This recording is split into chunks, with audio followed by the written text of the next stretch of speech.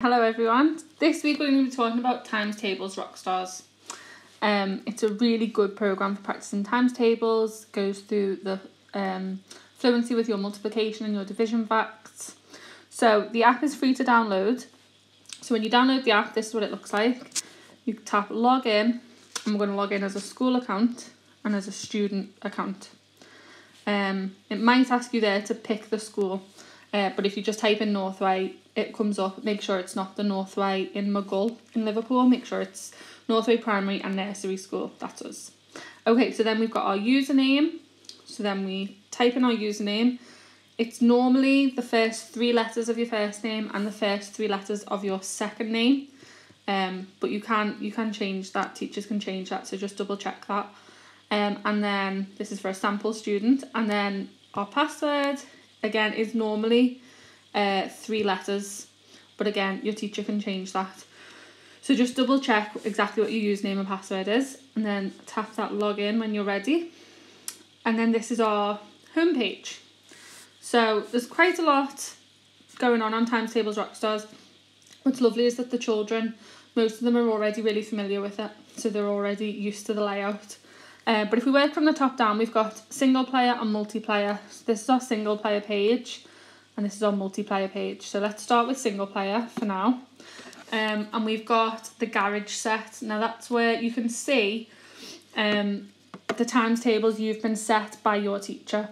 So on this account, I've been set my 1s, 2s, 5s and 10s. Okay. So you can see here that this is my teacher set times tables. I'm going to play solo and I'll get 10 coins per correct answer. If I tap that little arrow there, I can change the length of the time I want to spend in each game. So let's have a little go of that one. Get a little countdown first. Okay, 6 divided by 1. 4 times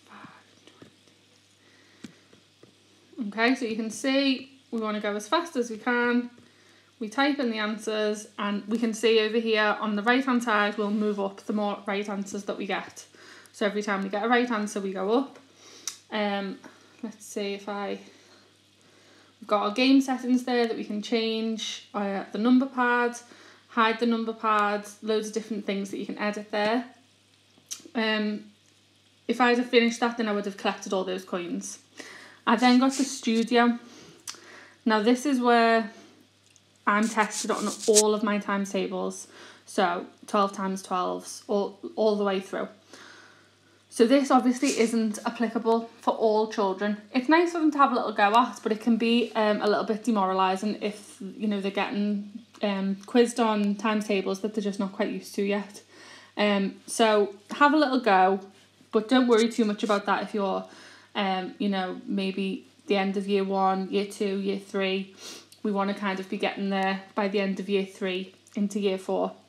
And then our sound check questions, again, this is a new feature in the last couple of years in line with the year 4 times tables check. So that's a really good thing to be practicing, especially if you're in year 4.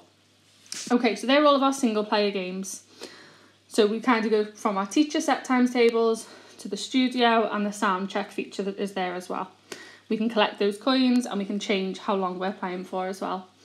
Multiplayer is where it gets quite interesting. So you can play in a festival, which again is up to 12 times 12. So that's all your tables and you're playing against people from around the world. So you can see you've got these 4 music festivals here. They've got the timer over on the right hand side of when they start. You can see how many people are in those festivals already. So if I wanted to say, I'll play Lollapalooza, I'll tap on that one and then that countdown is there for me then. So I can see as soon as it starts, I'll join that and it'll go through all those times tables and I can earn coins that way, which is really, really good. But I quite like this feature as well. You've got the arena, which is very similar, but it's only got your teacher set times tables. So this is still applicable for everyone who has a TTRockstars account, but you can play against other classmates. So you can see here, there's no one else playing in this one at the moment. But if you've got a friend in your class who wants to play at the same time, they can log in as well, and you can both say, right, let's both join Wembley's stadium. And then as it goes through, Wembley Stadium will start, arena will start, and then you can play against each other. But you might have different tables set for you than your friend might, but you're still only playing those tables that have been set for you. So someone else might be on 12, up to 12 times 12, someone else might be just practicing their 10 times table this week, but you can still play against each other, which is a really lovely feature. You get 1 coin per correct answer for this one. And then the last one there is the rock slam. That's like where you can challenge someone and set someone a score to beat, which is really, really nice. So you can pick someone from our classes, you have to know their rock name, pick their rock name, and then you can set them a challenge, which is really another really nice feature. It's quite self-explanatory. It's about practicing our times tables and our division facts. What you can do with your coins, if you come down to the bottom corner there, you've got play, which is the page we're on. Then we've got the shop page, which is really nice because now you can see what you can actually get with all your coins. So up here in the left-hand corner is my rock star that I've made. That's just the automatically generated one. But I can then go through when I've earned my coins. I can change the eyes, the mouth, the legs, the shades. I can change all sorts using those coins that I've earned while I'm playing. Your coins, the amount of coins that you'd have is up there on the right. So if I've been practicing lots, then I'd have lots and lots of coins there. So that's a really nice feature to be able to edit that.